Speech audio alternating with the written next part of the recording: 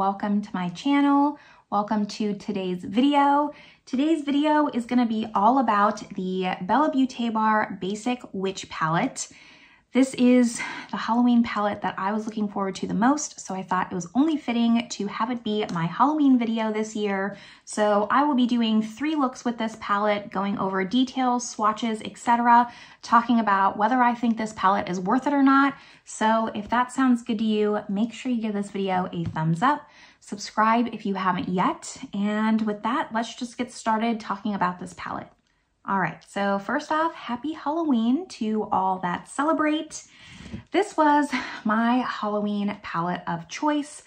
I am not like a super big Halloween person, I'm gonna be honest. I like how this was Halloween inspired, but not like a full-on IP based off of a movie or anything like that.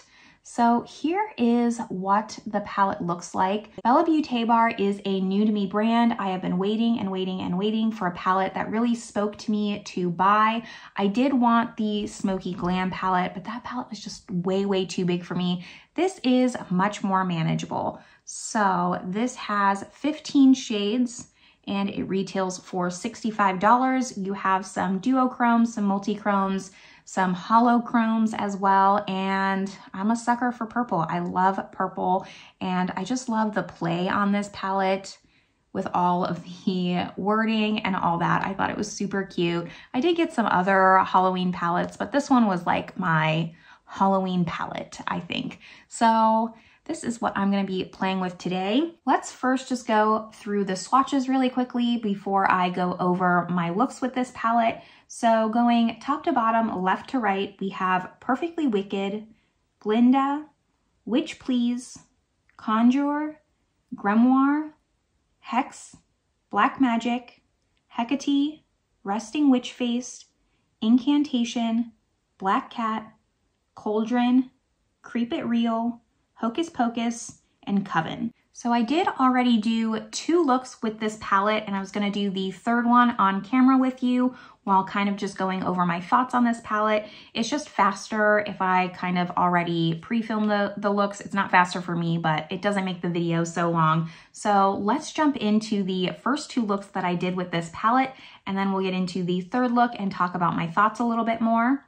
Straight into the very first look, I wanted to do something more green, so I took Creep It Real, the matte, and put that all over my lid up into my crease as kind of just a base shade.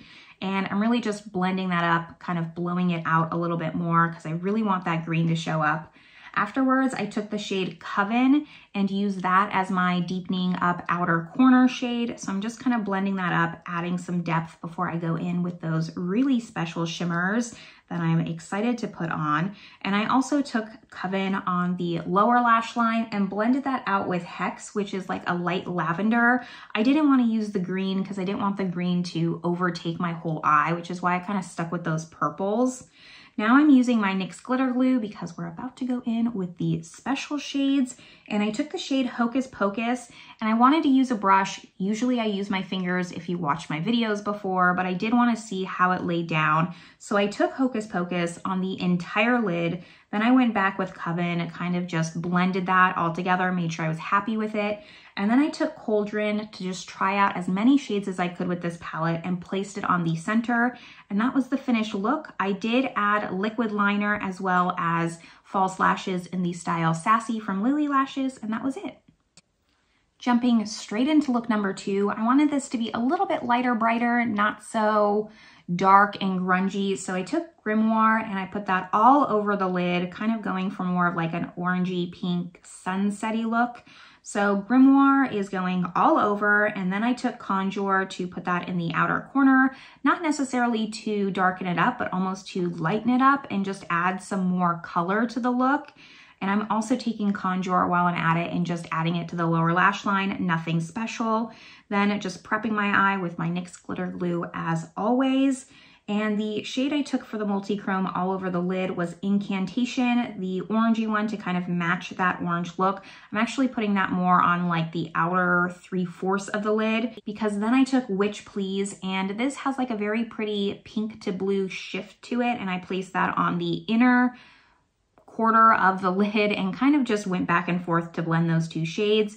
Now I'm just going in, making sure you can kind of see the mattes and the multi-chromes are blended like I want. I did go in with Black Cat to just line my upper lash line, kind of thicken up the look of my lashes. I didn't want to make the liner too thick, just really add some fullness. And that is the finished final look, pretty quick and easy. So I knew that today I was gonna wanna play with the purples, which is why I didn't do a look with the purples going in. And I think that I kind of wanna keep it just lighter and stick to kind of this quadrant here. I kind of also wanna use this shimmer. I don't know if I wanna use both shimmers because I haven't used this one, and this one is a multi-chrome as well. I might use this shimmer as well as this one and just kind of get a third look out of there. Now, all of my looks, I didn't say this one going over, but I do prime my eyes with my NARS Soft Matte Concealer, so keep that in mind, that I do kind of have like a sticky base, and that can affect the mattes a little bit when blending, and it can affect the formula. But I'm just gonna go in and kind of talk about this. I would love to know just your association with Halloween, if you go all out for Halloween. I love like seeing other people excited for Halloween. I'm not necessarily someone who gets excited and loves to dress up, but my favorite thing is to pass out candy. I think I love seeing the joy that others have for Halloween, but it's not necessarily something I like to go out for. I never really like loved dressing up. I still don't. I don't know, that's just me. But I do love seeing other people get really excited and go out of the box.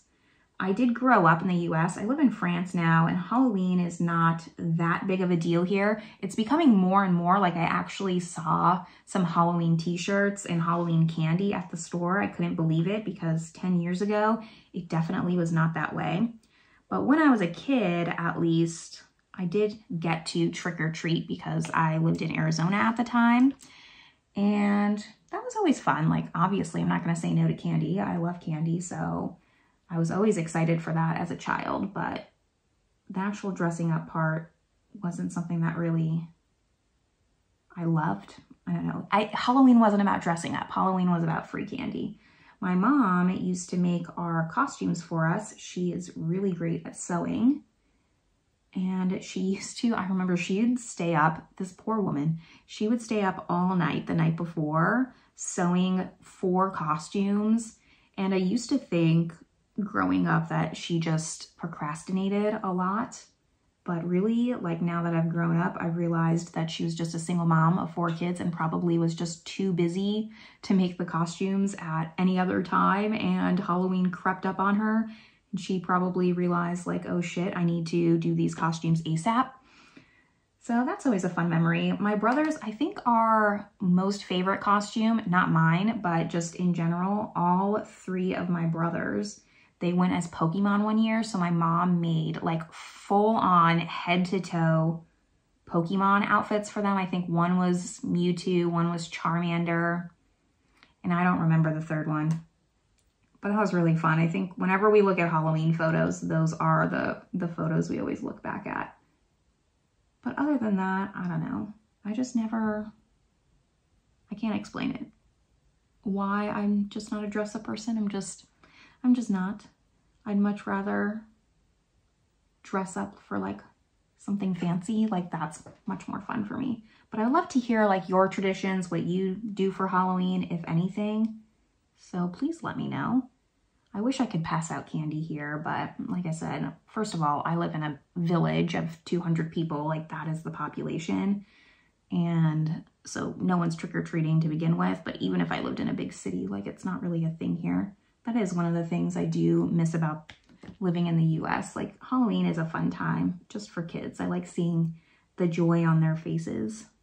And I love also eating candy, but I can do that on my own. So now that I have the mattes down, I love how you can really get a versatile look with this palette. Like, it looks very dark. It looks like color, I guess I could say that. But sometimes recently with all of these fall Halloween palettes, because there have been a lot this year, they've just been leaning too dark for me. and that's kind of just put me off, I think, from buying some Halloween releases this year. I'm gonna just put my NYX glitter glue on. It really does help the shimmers pop. Not just help with fallout, but that's also a plus. And everything that I'm wearing will be listed down in the description box below, any of the makeup I'm not talking about. So I am gonna go with Resting Witch Face and Perfectly Wicked, because then I think that, let me scan, I think that I've used all these shades except for Hecate. So that's actually pretty good. I thought I wasn't gonna be able to use all the shades in this palette. Tap that on the outer half.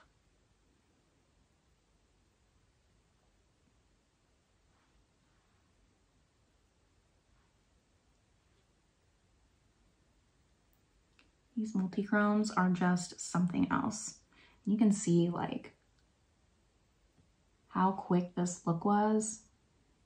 This took almost no time, which is my favorite. I do not really like spending a ton of time on my eyeshadow looks. I want them to look impactful and pretty, but I do not want to be spending just a ton of time blending out all these matte shades. These mattes are super, super blendable, especially for an indie formula.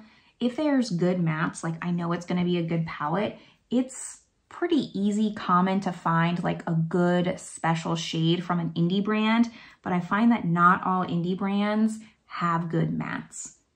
And these mattes are super easy to blend out. They're beginner friendly. I am not someone who does crazy intricate looks.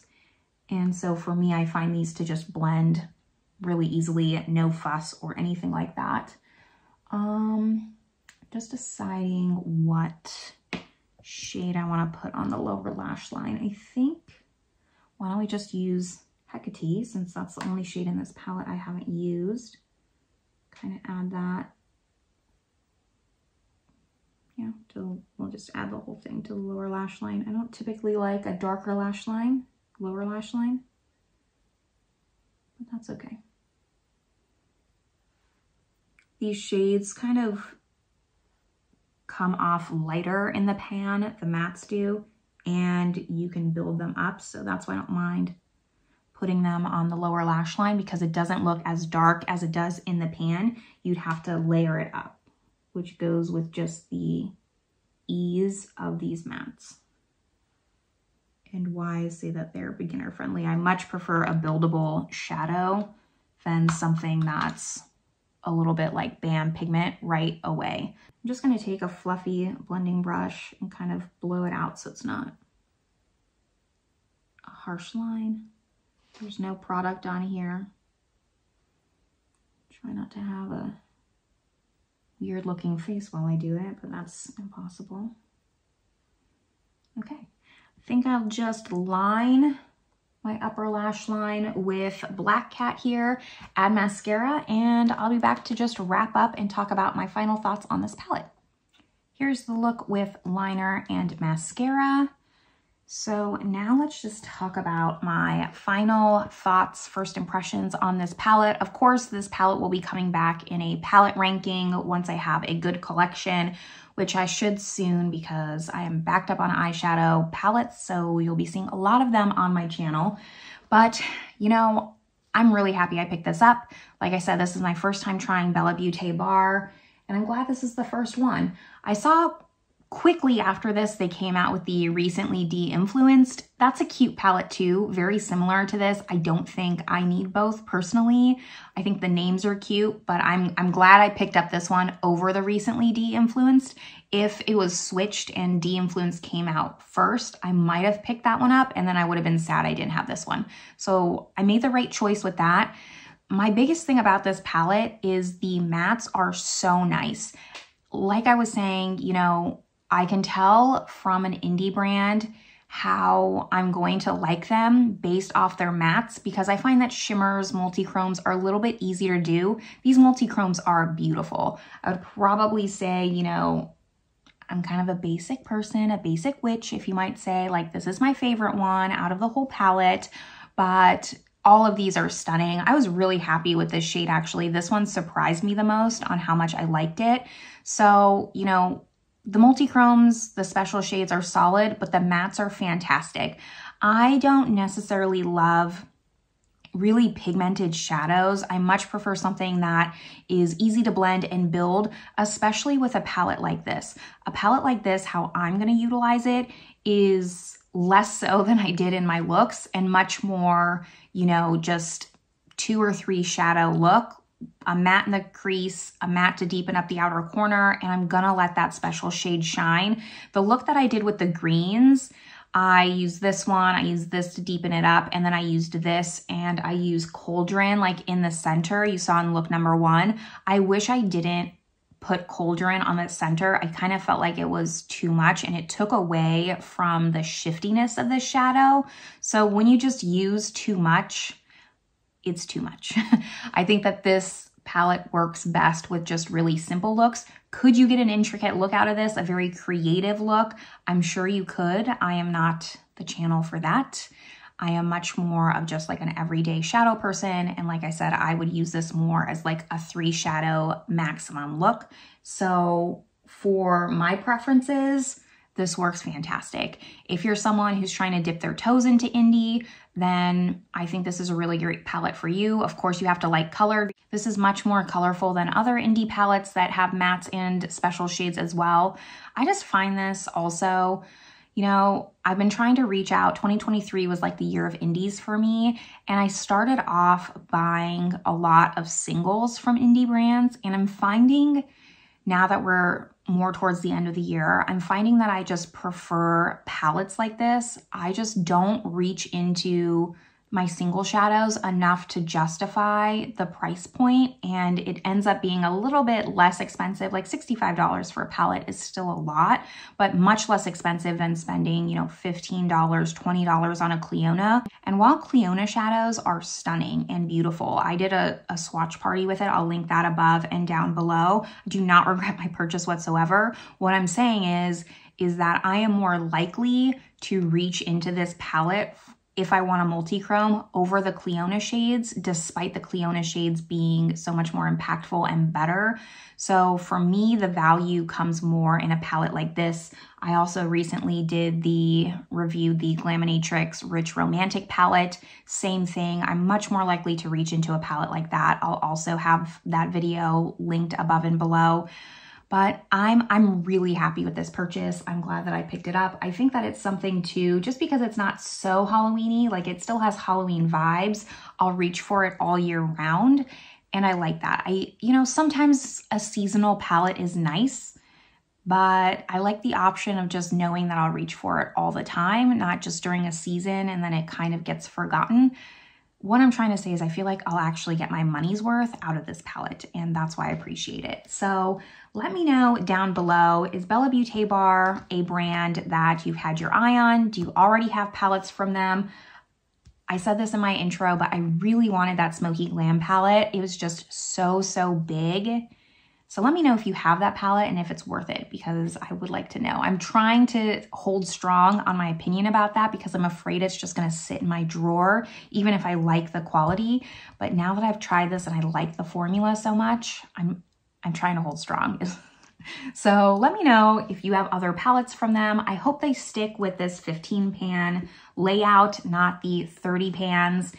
And I'm excited to see what they come out with in the future, because I'll absolutely just be keeping my eye out on them. I would say Lethal's probably my favorite matte formula out of indies that I've tried, just off the top of my head, and this rivals that. This rivals that. It's close, it's close. So that's all that I have for you today. Hopefully you enjoyed these looks, got some inspiration from this palette, and that's where I'm gonna leave you. Hope you're having a great one, and I'll see you in my next video. Bye everyone.